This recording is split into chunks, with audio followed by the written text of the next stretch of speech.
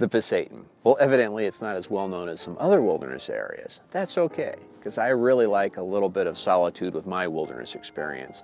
And tucked along the Canadian border in north central Washington, the Pasayten has loads of solitude to offer.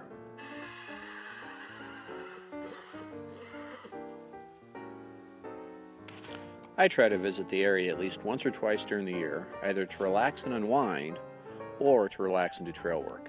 I've never been disappointed. But how to best describe the Pasayten? The word Pasayten is Native American, Salish I think. It means water from round-topped hills. And I think that's both very apt and very descriptive because there's a lot of water there and there's a lot of round-topped hills. It just sounds good to the ear too. Waters from round-topped hills. Water is a big feature here, from lakes filled with cutthroat trout to streams that meander through high country meadows.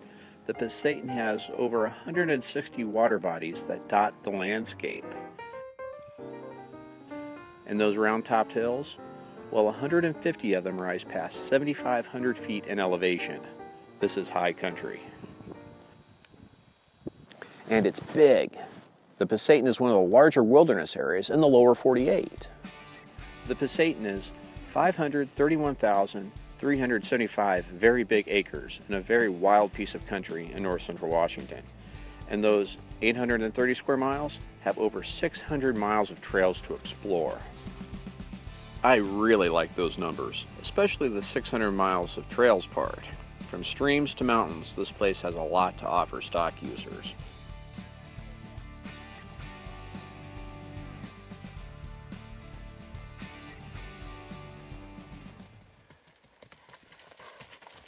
Unfortunately, a lot of those trails are in bad shape. Time and weather take their toll, even on mountains and dirt.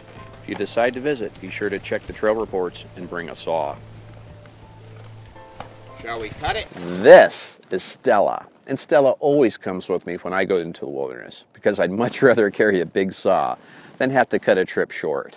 A few years ago, I visited the Pasayten with the Backcountry Horsemen of Washington for a huge trail clearing work party where nearly 50 people, together with 65 horses and mules, reopened over 42 miles of wilderness trails that had been closed for nearly a decade. You might ask, why not bring a little bit faster machine? Well, you can't. You see, the Pasayten is a wilderness with capital W. That means things like chainsaws and other machinery aren't allowed. This is crosscut country. 49 years ago, in 1968, Congress designated this area a wilderness, which is defined as a place with outstanding opportunities for solitude and a primitive and unconfined type of recreation. A wilderness is a rare and wild place where you can retreat from civilization to find peace and solitude. If you've never experienced a true wilderness, the Pasayten is a great place to start.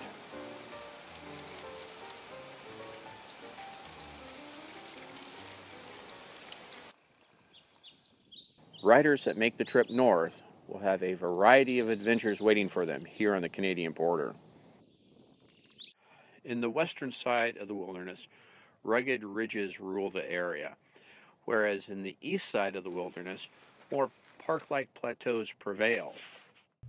Visitors to the Pasayten will see evidence of wildfires.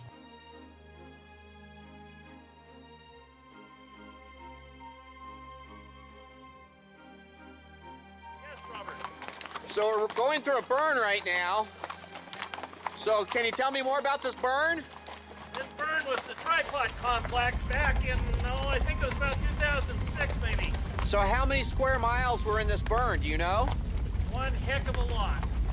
After a fire, the nutrients in the soil are more readily available for use by plants, which in turn jumpstarts the cycle of recovery with an increase of available food for the resident elk, moose, wolves, and bear that call the area home, as well as a forest that's less vulnerable to fires in the future. Wildfires are really scary, but they're also nature's way of cleaning the forest and bringing about baby trees.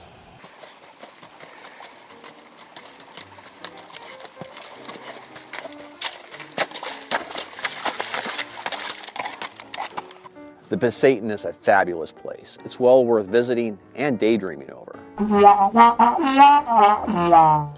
Uh-oh.